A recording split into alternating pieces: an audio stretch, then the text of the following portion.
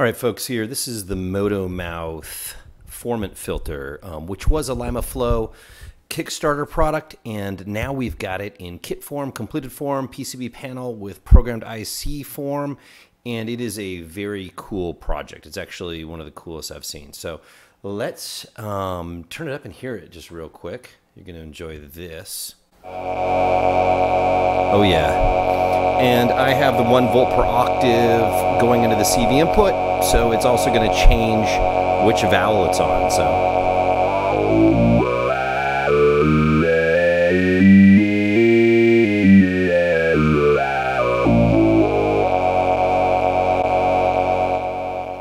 so very cool. Let's take a look at some of the features here, how it works. So what you have here on the inputs down below, you got CV input. CV input is, it's intended for 0 to 1.25 volts, and that is a 1 volt per octave setting. And what that will allow you to do, if you put in between 0 and 1.25 volts, each note on your keyboard here will actually move it up one of the different vowel sounds here. So you can use a 1 volt per octave setting on your keyboard. A little over an octave will get you between all the different vowels, which is really cool and very interesting. See that switch right here, this snap switch? What that allows you to do is it allows you to put a gate signal in. So right now I am going to put our gate signal in from the MIDI to CV converter, the wonderful MST MIDI to CV converter here. Gate signal out, and if you plug it into here, what it does is it snaps when you're using CV in or just moving the knob. It allows it, if you get a gate signal, instead of having it smooth through the different vowels, when it's got a gate, it'll actually snap to the next vowel and kind of override that morph setting. So let's see what happens when we use the morph setting and when we don't use the morph setting. You'll see that it snaps directly to a sound. So let's hear this. All right, so if I turn this morph setting all the way down, you'll see that it distinctly moves between the different vowel sounds. Okay? If we turn this morph setting way up, you'll see that it does it actually really smoothly.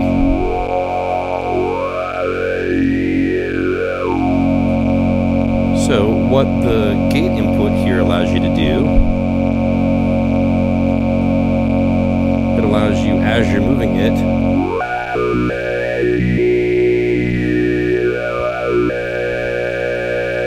what it allows you to do is, as you're moving this and hitting like a gate on your keyboard, it'll override that morph and go and snap to the next vowel. Really useful. Okay, so what I've done here is I've connected the pitch CV going into my oscillators out of the main MIDI to CV unit. The expander, which you can barely see here, is going to be doing low note priority, and I'm going to be controlling the vowel sound, or which vowel it's choosing on Motomouth filter here, by the low note priority. So if I play a note here, it's just all going to be the same because high and low is the same when you're just playing one note at a time.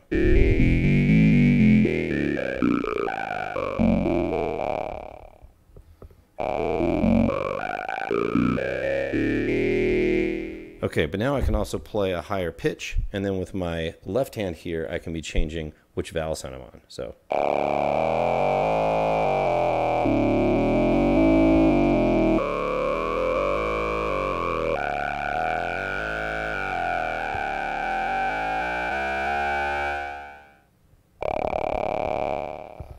Which is cool. And of course here on the module here, you can see the vowel code is going to choose which actually vowel sound you're on.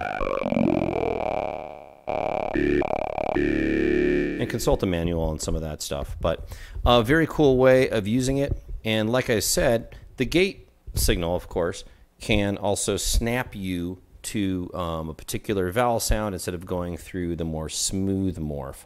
But let's do that same thing we were doing here by having high and low note priority. My left hand here affecting the change of the vowel sound, and my right hand here affecting the pitch. So.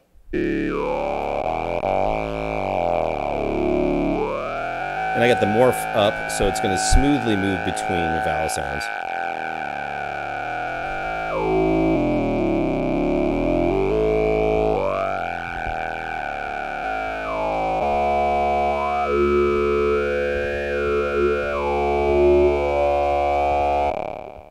So real fun. Motomouth is going to be available in kit form, of course. Everything we do here at Synthrotek is kits.